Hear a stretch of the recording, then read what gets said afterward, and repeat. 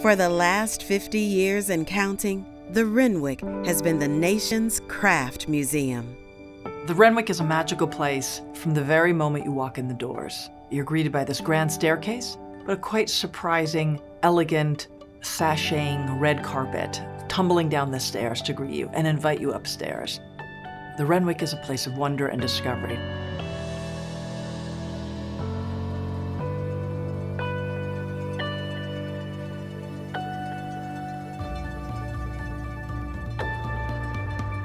When I talk about the Renwick, I begin the story with the building itself. Stand on the front steps and look up, and you'll find the words "Dedicated to Art" carved on the historic facade. It's a fitting caption for the first building in the United States designed with the intention of being an art museum. Its first bricks were laid in 1859 to house the art collection of Washington, D.C. banker and philanthropist William Corcoran. But by 1900, Corcoran's art collection had moved out and the U.S. Court of Claims had moved in. And the place once dedicated to art became just another federal building. By the late 1950s, the structure was headed for demolition. That is, until First Lady Jackie Kennedy intervened. She fought for the preservation of this historic building, just steps from her home at the White House. And largely due to her efforts, what we now call the Renwick Gallery was saved from the wrecking ball. In 1972, the Renwick opened its doors as the home of the Smithsonian American Art Museum's Contemporary Craft Program. If you're not sure what craft is exactly, you're not alone. Craft is kind of impossible to define. Everybody has a different idea of what craft is. Traditionally, as far as museum contexts go, craft has been divided up basically into 5 buckets of media: wood, fiber, ceramics, metal, and glass.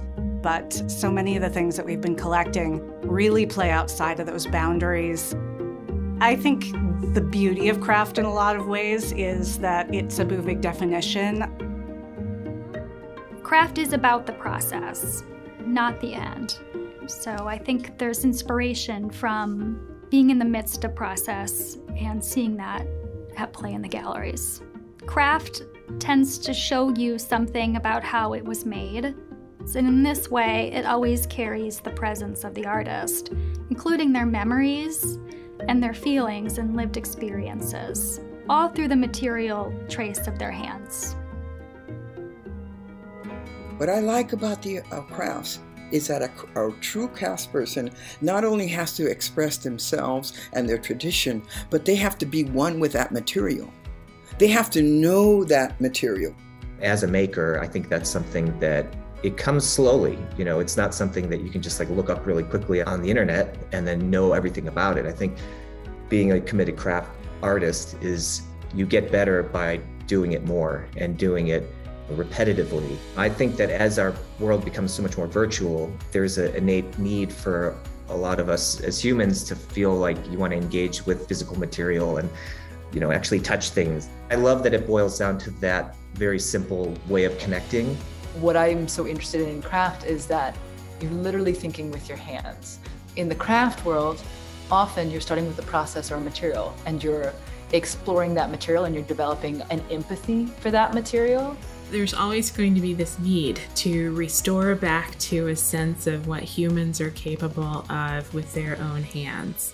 Even just from a utilitarian perspective, craft is important. But we as humans have a drive to distinguish ourselves as individuals, and we do that through adornment.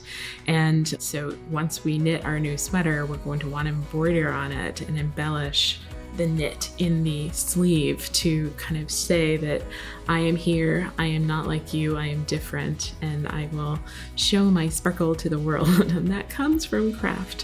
One of the things that's really interesting to me is how open craft has always sort of felt like it opens itself up to every person. I really love that. Art sometimes can feel like it's for artists a little bit, and I think craft can be a gateway into art for people who don't have a relationship necessarily to it. Craft teaches us empathy, it teaches us connections to each other, and hopefully helps us see a vast array of perspectives of everyday life around us. I think the Renwick could make anyone a fan of craft. I think every time people come to the museum, they find something unexpected and unlike anything they find anywhere else.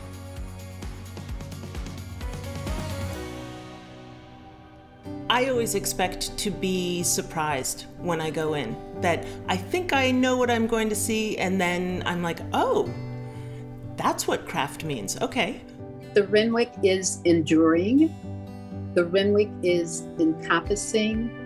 The Renwick is enlightening. I think the Renwick represents sort of the pinnacle of craft and what we're doing as a nation, what we want to remember as a nation, and what we want to preserve as a nation, as representative of what we as Americans have built in response to our world. It's a fellowship. The Renwick can't be an institution with one person involved.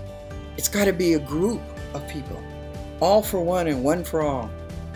We just have a lot of fun asking questions about what is craft in the contemporary world. I'm very proud that we can put on exhibitions in a singular place that feels like it matters.